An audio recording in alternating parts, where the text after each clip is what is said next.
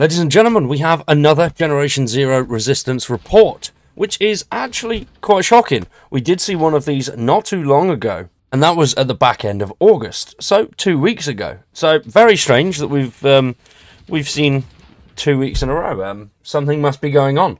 Maybe we've got a micro DLC to plug. I don't know. It's not in this one, but you never know. We could see something soon. This one is all about the August 2024 update, and that is coming to consoles. It's already come on to PC, as they did the public test branch. They got a load of stuff back from that, and did a small update on the 20th of August. And as you can see here, it was a very small update. It was more of a hotfix than an update. It had 4 things on it. So, we'd seen, what, 2 months of the public test branch being open, and 4 fixes, despite the numerous crash issues that are still plaguing the game, and various other bugs that people are not happy with. These are the 4 things that have been fixed, which is good that they are fixing things, but it's not enough. And especially when you consider the fact that just 7 days later, there was a hotfix to the update which contained 4 things, and this bug fix / hotfix had another 4 fixes in it. So it's not looking good at the end of 2024 for Generation Zero. Then we did obviously see a resistance report, which was on the 30th of August, so 2 weeks ago, which was pretty much a whole load of not much, as you can see.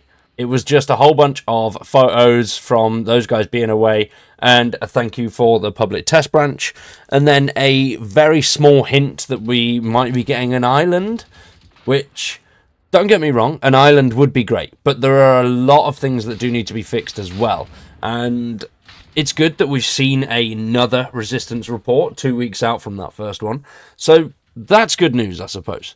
But this is a small update that's going on to consoles, and it seems like they're running out of things to say on the resistance report. It's a bit strange. I don't know what's going on with Generation Zero, but I don't think it's going to be the greatest. I think we're probably going to see the end of it. I said this last year, and yeah, I did say it last year. We got a couple of updates which were good, but we've seen, what, 2 major updates, and yeah, it's not good. It's not the greatest. And I would have thought maybe we'd get some news on some form of Halloween event, maybe, whether they'd say that we'd be doing that yet.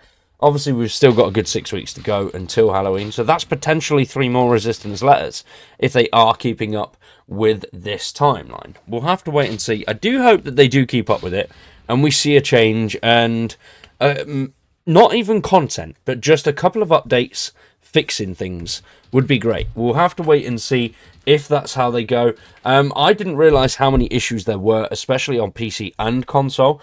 I don't have that many issues with it.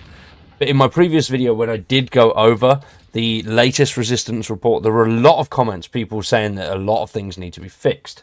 So that's fair enough. Appreciate the feedback there, guys, on that one. It's basically the usual little intro. Greetings, survivors. The resistance report on a Thursday because Carney is away. So a little bit strange. Today's letter isn't going to be long. I just want to pad these with too much fluff if there isn't something to say. So let's get right to it.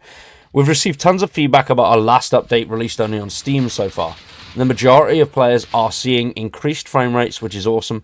That's what we're hoping for. However, some players have experienced worse rates than before. We're looking into this and doing our best to make sure this update is an improvement for as many people as possible. For those on console and are wondering when they're getting the update, it will be coming out on consoles next week. So yes, it is the August update, but it is coming out in September. So that's pretty cool. We'll see that Tuesday or Wednesday. I'm assuming probably a Wednesday, maybe. I don't even know if they'll do a stream. I have to wait and see. But you'll be getting all the improvements in the initial release on Steam, as well as those made with the hotfix. So, pretty cool. I like that.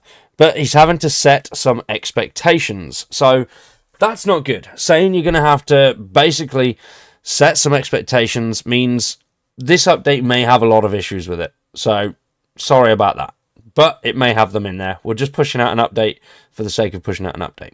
In a nutshell, that's how I read that. However, other people may read that differently and be a little bit more optimistic about it. I'm not 100% sure, though. So Generation Zero has been known to act a little bit erratically on consoles, especially older gen. Since this update is such a major overhaul of the asset rendering system in-game, it's possible new issues may pop up that we weren't able to test for.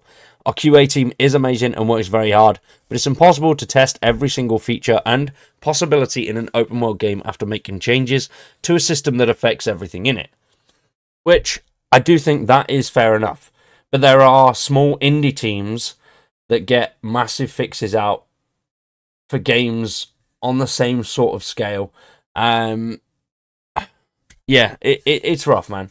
I've played a lot of indie titles where issues come up and the team they're putting updates out every week saying, yeah, we're on that, yep, let's get that. It might only be 1 or 2 fixes, but they've got it. I mean, look at End Night, look at Creepy Jar. You know, that they're just pushing shit out as often as they can to get fixes out there. Doesn't even have to be content, they're just fixing things. Especially when you bear in mind that this is it's a AAA developer. It's owned by a AAA developer. It's not an indie studio. They've got a good amount of people in there. Systemic Reaction. The parent company is the Avalanche Studios group. So they make some absolutely insane games. Mainly Just Cause. They've made Mad Max. They've made a couple of other ones. They've done some pretty cool games. But then they do continue on with the letter saying, for those reading on Steam, we're of course not only focused on consoles at the moment. We're following your reports and feedback and implementing fixes and improvements as we go along. Thank you for your patience. Thanks for reading today's Resistance report. As a reward, I'll let you know in advance there'll be a screenshot contest starting next week. We haven't done one in a while and we're looking forward to the submissions. So pretty cool, I like that, that's good. They used to do a lot of little contests. Their socials were pretty fire. There was a load of good stuff on there. There was a lot of stuff going on all the time. There was giveaways every now and then, which is good. They've always been really good with the socials and keeping their community chatting and everybody together, which is nice. It's a good feature of Systemic Reaction. But it seems like that has also taken a bit of a backseat recently. It's gone a lot slowly than what it was beforehand. But, you know, we'll have to wait and see where it goes from here. I do hope that things get better. We do see some more news. And this update does go well on consoles. But when it comes to crashes and stuff, it really feels like Generation Zero is split down the middle. There's a group of people that either don't get them or love the game so much that they don't care about any of the issues. And then there's the other side of, like, I love this game, but you've got to sort the shit out. It's strange. We'll have to wait and see what happens, though. Let me know what you think in the comments down below. For now, though, we are going to wrap that one up there. Hopefully, we have some more Generation Zero content coming soon. I do love Generation Zero, and I love when we get new things. There's a few things that I'd like to do. It's just sitting down and having the time. So I will try and get at least one GZ video out every week. Not too sure what day it'll be. It'll probably be on a Wednesday or a Thursday. But let me know what you think in the comments down below, and let me know if there's anything you'd like to see. For now, though, I've been Wired. You've been awesome. Thanks for watching, and we'll see you in the next one.